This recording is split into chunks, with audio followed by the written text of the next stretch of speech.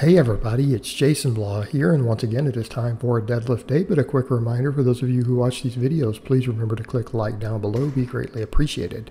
Alright, so I think I'm going to keep with the theme that I said I'm going to do here. Put a lot of thought into this for a little while. And yeah, I think I'm going to run the 4ME rotation again. I actually had luck with that a couple years back when I did it 7 days a week, but that's just insane. 4 days a week should be more than enough. So I started off with a deficit deadlift with a stiff bar. Got to 555, felt pretty dang heavy, definitely above 95%. So I called it there. And I based that, people say, well, you made a big jump, a 60-pound jump. Yes, I did.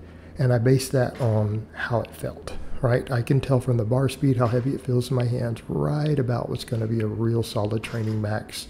It's going to be in that, 95 to 99% range. It's just something I've gotten good at. So I went ahead and did that, took it up to a nice, heavy, solid lift. Wasn't 100% max, but it was, within a few percentages. All right, afterwards, I decided, because again, I feel like I need a little bit more heavy work with close variations on my classic lifts, okay? I just feel like I need it. It's something that I would benefit from. It's stuff I've used a lot in the past because I've done so much tons and tons and tons of tens after doing max and speed work. That's actually all I've done for a while. And when I look at the different points in my training of what's always given me the best strength, this sort of stuff works.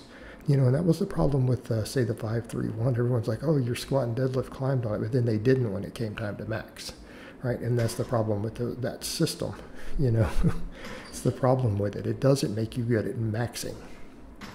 And I need to be good at maxing. And we come over to the data that we have on, maxes at the start of a workout have a lot of benefits. But, I'm going to do a lot of fives. I'm going to do some tens and stuff still too, right? Or still lifts I'm doing tens on. They tend to be the slightly smaller stuff. I think my bigger multi-joint movements, I want to keep about 5 or 6. So I went ahead and did 3 sets of deficit deadlifts with the stiff bar, did 405. Nice, challenging work sets after a heavy training max.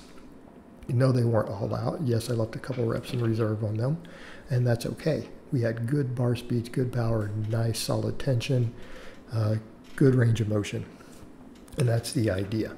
Again, stimulating some extra muscle growth, some myofibrillar growth by doing some heavier work there.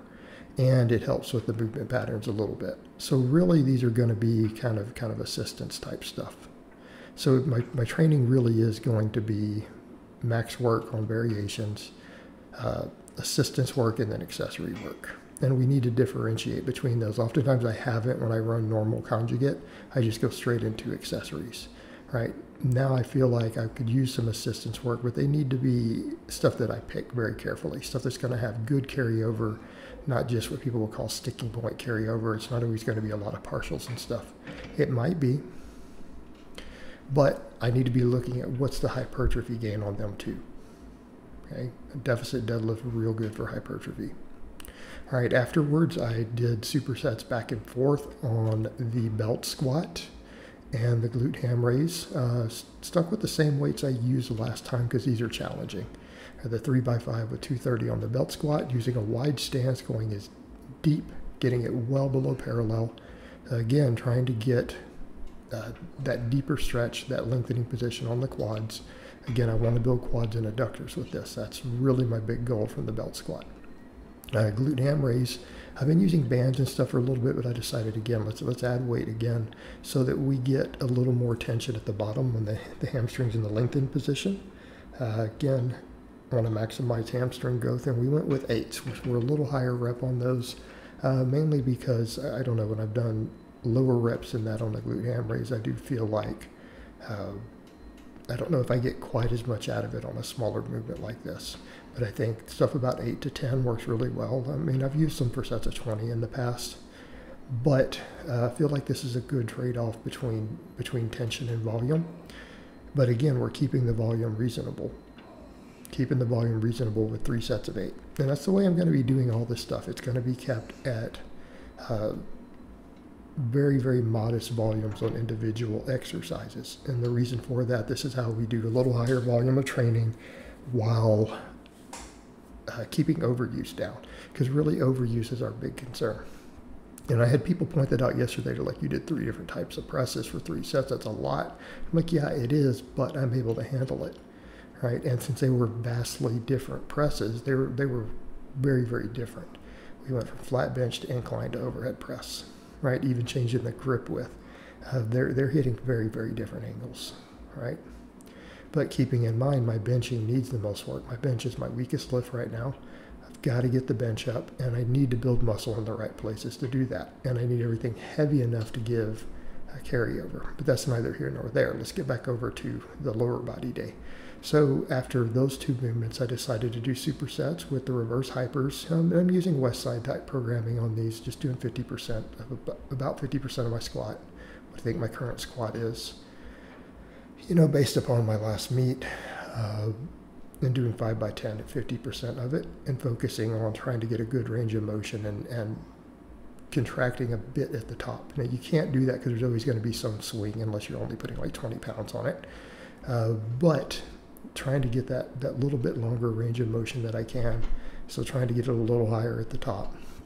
So again, focusing on quality of reps here rather than just moving the heaviest weight possible on this. So this is being treated as a true accessory. Right, this is being treated as a true accessory, whereas in like the belt squat, I'm treating like an assistance. The deficit deadlifts are assistance. And then, of course, I'm doing my weighted pull-ups here. And I think I've kind of settled on that. I love pull-ups. I really do, even though my structure doesn't allow for the best range of motion, even when I do my full range of motion.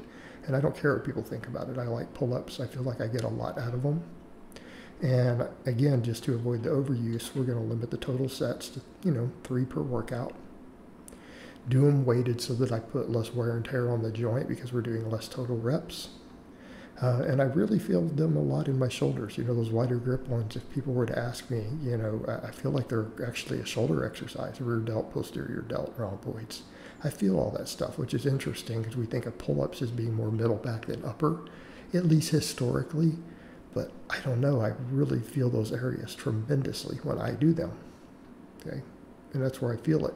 I don't really feel much lat on pull-ups, interestingly enough. But I don't feel lats on rows either most of the time, unless it's the seal row. Yet I still have really big lats. So again, just working on getting really strong on pull-ups. And then we finished off with ab work. I ended up doing about 100 reps and then just kind of quit on these standing band crunches.